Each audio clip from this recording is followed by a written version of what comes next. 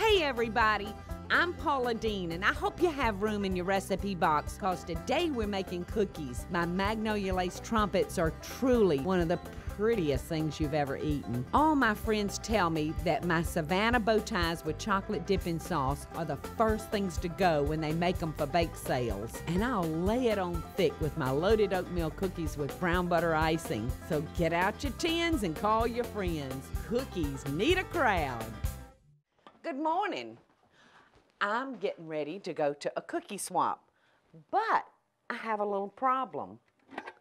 I got an empty cookie jar, and I've got to fill it. But before I can do that, there's about 2 gadgets that I need to go pick up so we can make these cookies come out quick and easy and perfect. So y'all hang with me, because we got cookies to bake.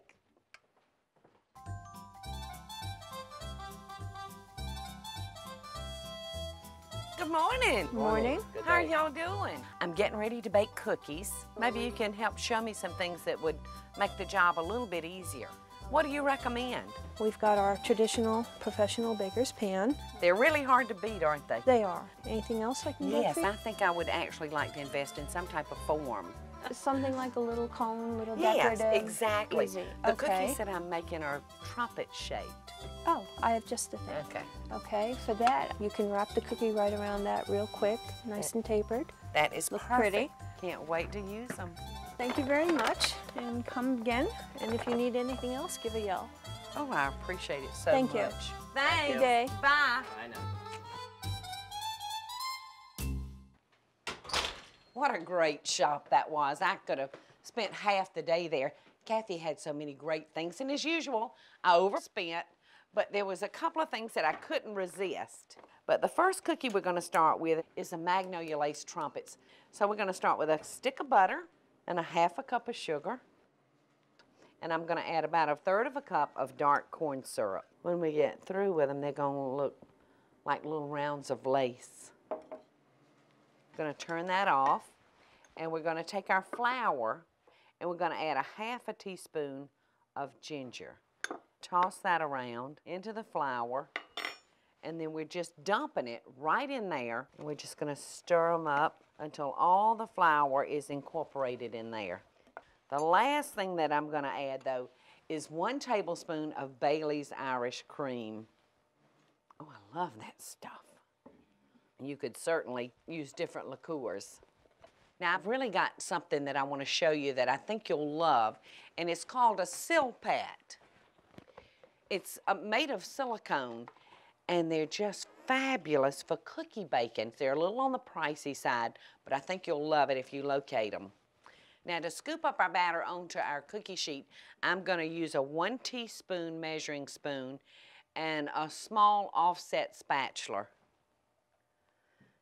And this is going to spread. I know it doesn't look like much batter, but you're going to be amazed at how big this cookie actually gets. We're not going to do but 3 at a time, because they'll get crisp and hard, and then we won't be able to roll them. We're going to put this into a 350-degree oven and bake it for about 8 or 8.5 minutes. You'll really have to watch these, because your oven may vary a little bit from mine. But I've found that 8.5 minutes is just about perfect. And while those are baking, I'm gonna make the cream that goes inside of them, which really makes this cookie just melt in your mouth. And we're gonna start with some Crisco. That sounds yummy already, doesn't it? Good Southern cookie. Crisco and butter.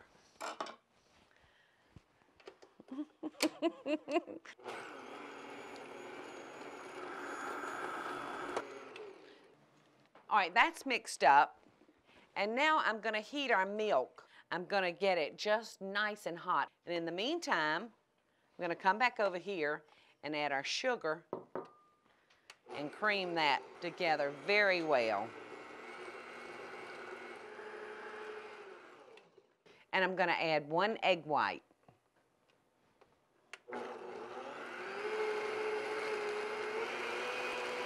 This is coming together nicely. Now I'm gonna add our hot milk, 1 tablespoon at a time.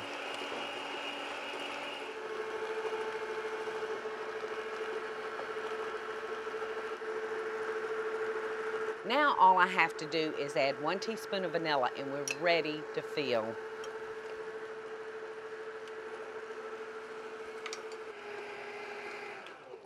Now let's see if our cookies are ready. All right, these look like they're ready. That was just about perfect timing for us. Now this is when we have to work very, very quickly. They're just still a little bit warm at this point to work with.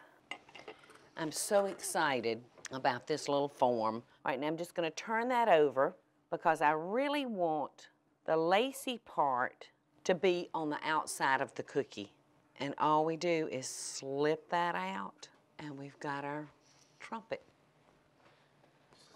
Look how easy that cone made this. That's just a perfect trumpet. Now while those are getting cool for us, we're gonna come over here and take our piping bag and I'm gonna fill this. These cookies are so pretty when you're finished. And I'm just gonna put the bag down in there and start filling. How beautiful is that? Magnolia lace trumpets. I've just got to have a taste. Oh.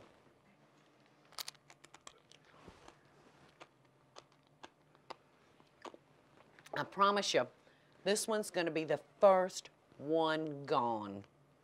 Y'all stick around because I'm fixing to show you some neat Savannah bow ties with a chocolate dipping sauce.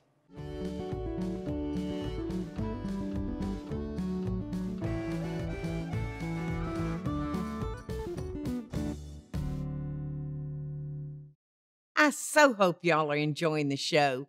And if you do, be sure to click like, subscribe, and the notification bell so you'll never miss a video. And we'll be right back after the break.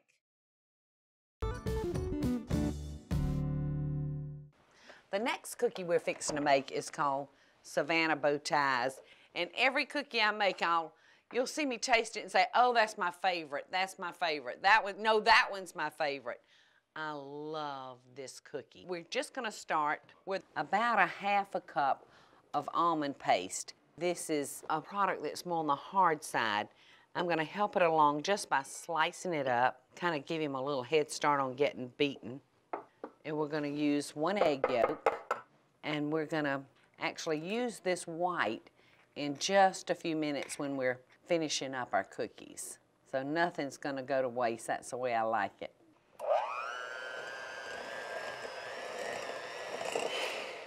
Now, I'm gonna add brown sugar and milk.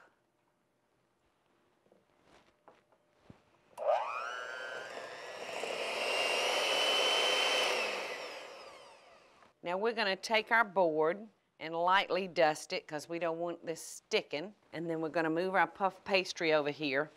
You can buy this in the frozen food section of your grocery store and it's so easy to work with. And we're gonna roll it out to approximately 14 inches. I've even got a tape measure here so that I can kind of gauge it as we go.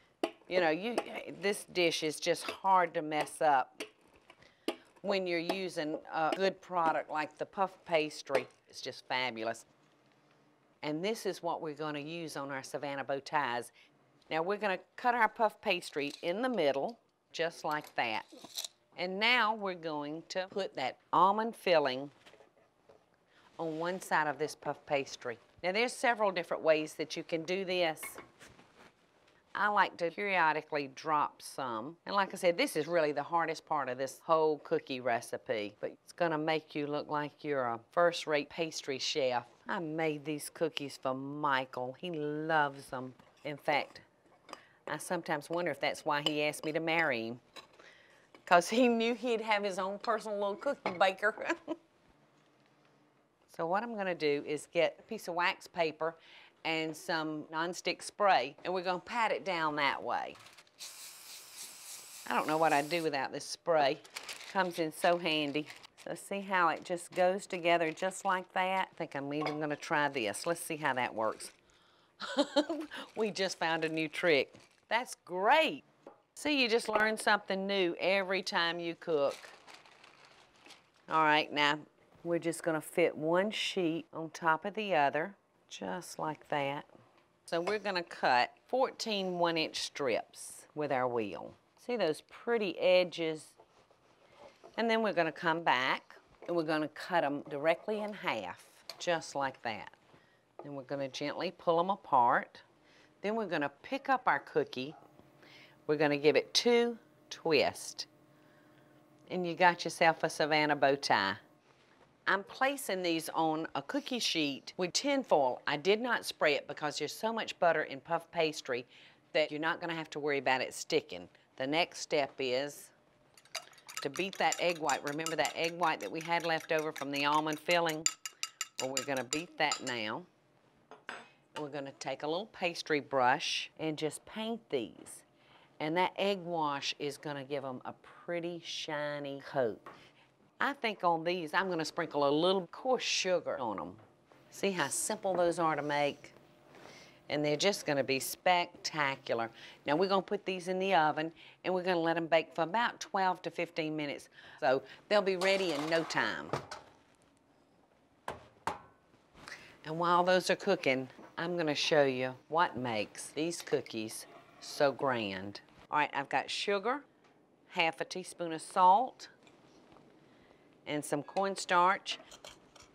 And we're gonna break up our chocolate into our pot,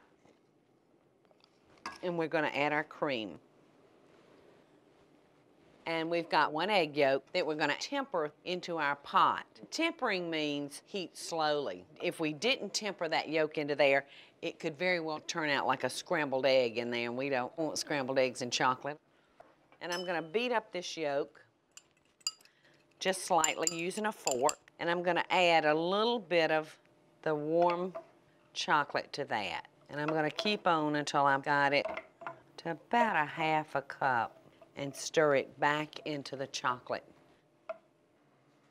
And it's getting thick on us, so now it's time to cut off the fire, and I'm gonna add a little bit of vanilla flavoring to it.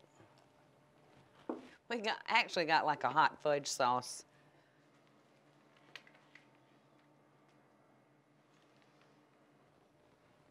We're getting very close.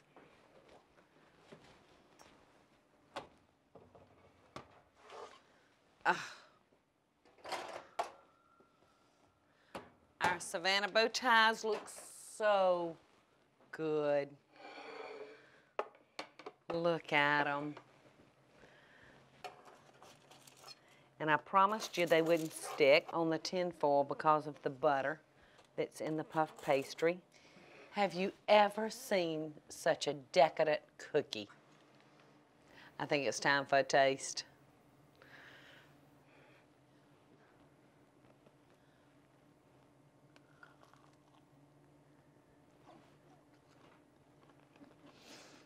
I know that's why he asked me to marry him.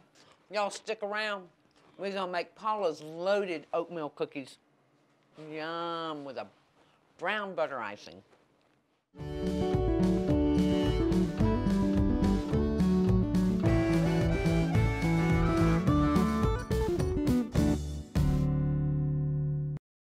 I hope y'all are enjoying the show, and I want to hear from you. Tell me what recipes or videos you'd like to see me make by just leaving a short comment below. Now, let's get back to the show, y'all.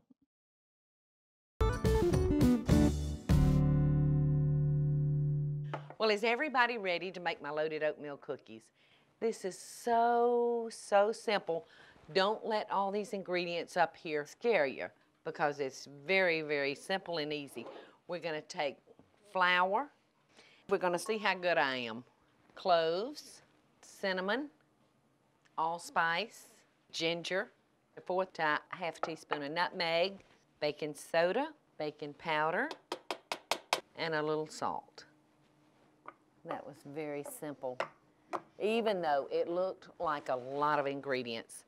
So we're just gonna sift those together with our all-purpose flour. So that's all we're gonna do there. We're gonna move on over here and we're gonna start creaming our shortening with our butter. Love me a little Crisco in with my butter.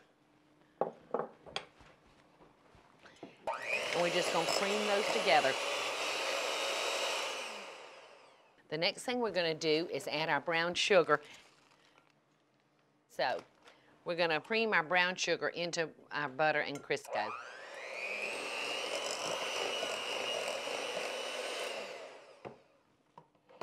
Now we're gonna add 1 egg.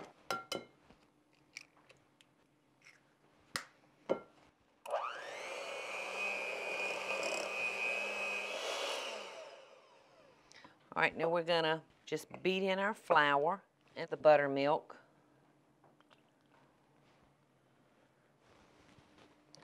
Beat it for a minute, and then we're adding the last of our flour.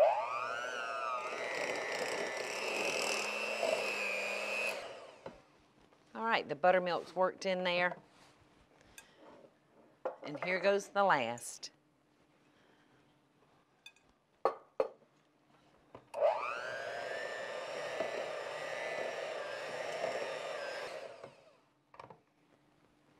We're gonna add about a teaspoon of vanilla now.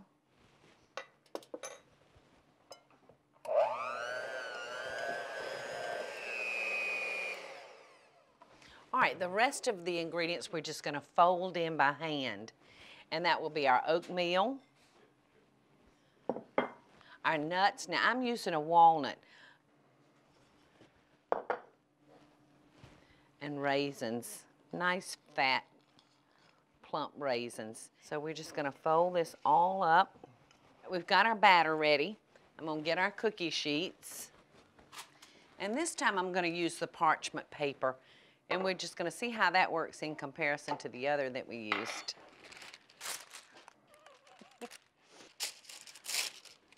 I'm gonna give it a light spray. I'm always grabbing Pam, aren't I? And then I'm gonna drop it by the teaspoonful onto the paper.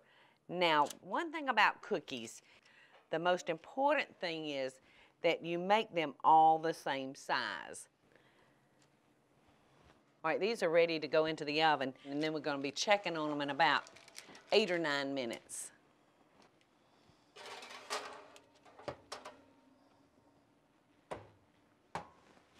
Now, while those are getting ready, we're gonna make our browned butter icing. We're gonna take a stick of butter. Y'all act surprised.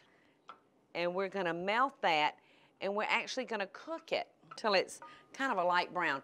Now, you'll wanna be very, very careful here because you know that butter will burn.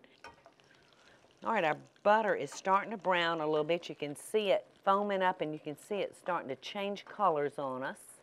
All right. Now we're just gonna add the powdered sugar and mix that up together.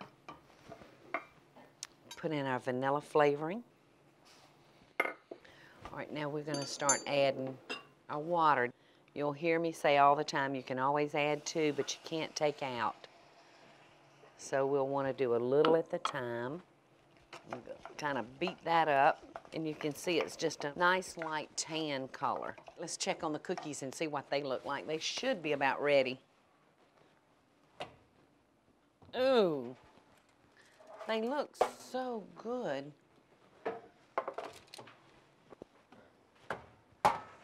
All right, we're ready to drizzle. And if our consistency's not right, we'll go back. So you thought an oatmeal cookie couldn't get any better? Why don't we get them up off of that? You can see how nice that worked for us. Don't those look delicious? I'm gonna go for this one that has the most brown butter icing on it. Whole new twist to the oatmeal cookie. Y'all go pour yourself a big glass of milk and come back, because I got some tips for you.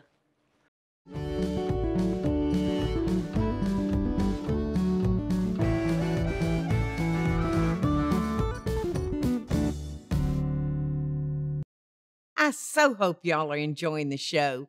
And if you do, be sure to click like, subscribe, and the notification bell so you'll never miss a video. And we'll be right back after the break.